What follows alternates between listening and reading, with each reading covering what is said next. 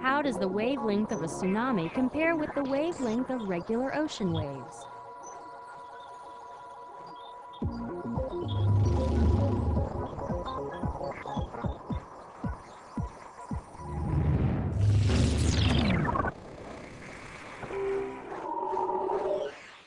Five, four, three, two, one. Mark. Clear. Diving stations. Diving stations. For 3 months, these submariners will not see daylight. They'll patrol the seas in a vessel with no windows, at a depth where light barely penetrates. They seem to be traveling blind, yet their lives depend on safe passage through the ocean depths. How do they navigate without sight? They use their ears. Submarine crews rely on sonar, the use of reflected sound to detect objects in water or air. A sonar device aboard the sub sends out a burst of sound waves. When the waves hit an object or the ocean floor, they bounce back or reflect. The reflected sound waves are called echoes. Another part of the sonar device receives the echoes, interprets them, and calculates how far away the object is. Just keep an eye on those biologics there on the left. This type of sonar is good at detecting large objects like other ships. It's not as good with small or distant objects. To improve sonar technology, scientists are studying 2 animals with highly advanced natural sonar systems. Dolphins and bats. Why do submarine crews use sonar?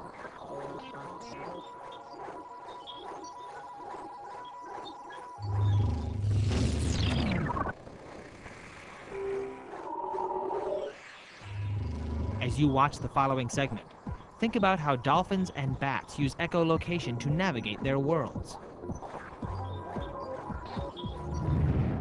Light travels very poorly in water. Its energy decreases rapidly when it is absorbed by water. Sound, on the other hand, travels extremely well in water.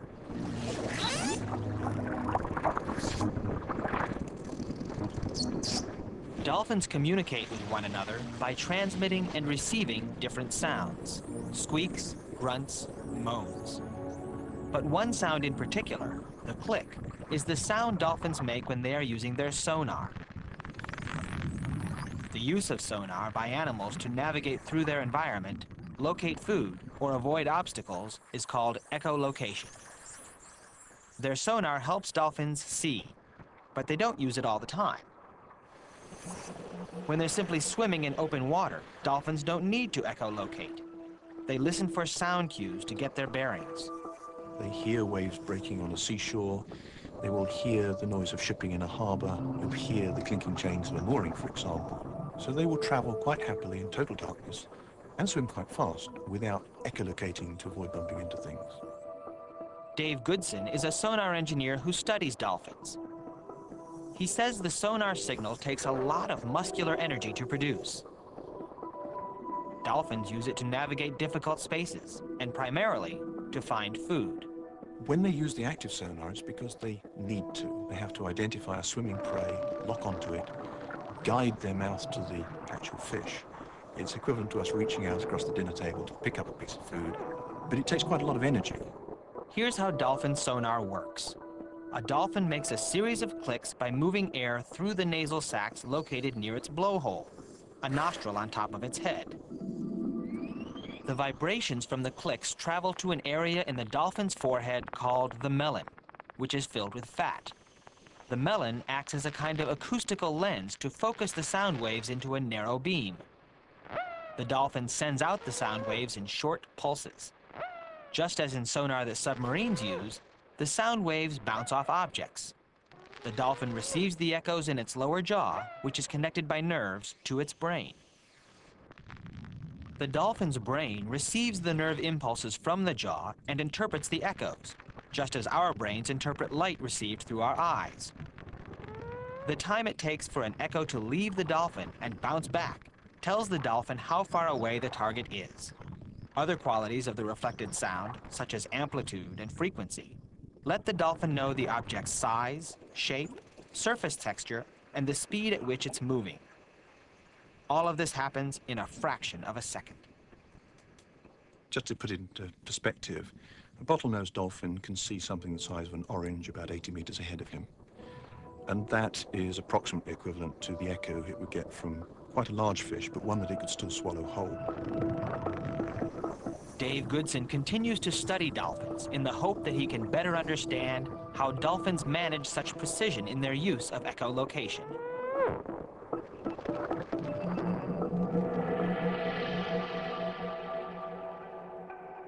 Other scientists interested in sonar are drawn to a much misunderstood creature of the night, the bat. There's a saying, blind as a bat. That's not exactly true. Most bats can see, though their eyesight is poor. Like dolphins, though, bats have a keen sense of hearing. They, too, use their ears to see. Bats are nocturnal creatures, active only at night. When they swarm out of their caves to hunt for insects in the dark, they rely on echolocation.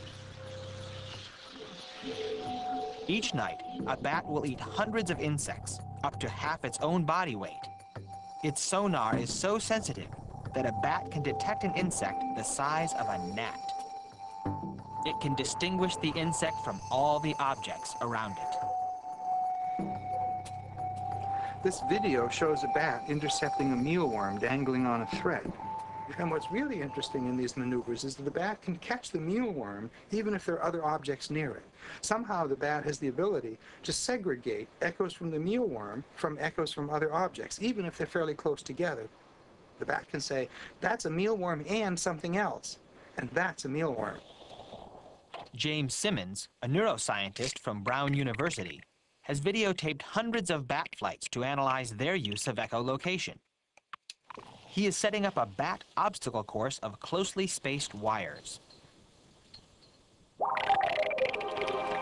In his lab, Simmons mimics the darkness in which bats fly. He also uses a device called a bat detector. Normally, bat sounds are ultrasonic. That is, they're beyond the range of human hearing. The bat detector lowers the frequency of the bat sounds, making them audible to human ears. Simmons and his team monitored brain activity while the bats flew the obstacle course. As the bat started flying, it would send out a sound. A fraction of a second later, the first wire produced an echo. Then the second wire did, and the third, and so on. And the sounds are very long as they travel in space. The sounds are so long that the echoes overlap the ears of the bat. How does the bat segregate these echoes to tell that there are different objects in different places? Not only that, but the echoes were coming back very, very quickly. It seemed to Simmons they were coming faster than the bat's brain could process them. Yet the bat wasn't confused. It navigated the course perfectly. Our experience tells us what the bat does is impossible. And yet the bats fly around and do this all the time. Simmons is designing new experiments that he hopes will unlock the mystery of how bats do the seemingly impossible.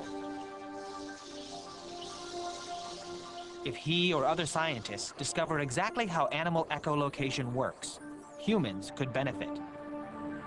Better sonar systems could be developed for use at sea. Sonar devices that help the blind navigate around objects could become commonplace. And medical technology, such as ultrasound machines, could be made even more useful. A wide variety of human inventions could be improved, thanks in part to the dolphin and the bat.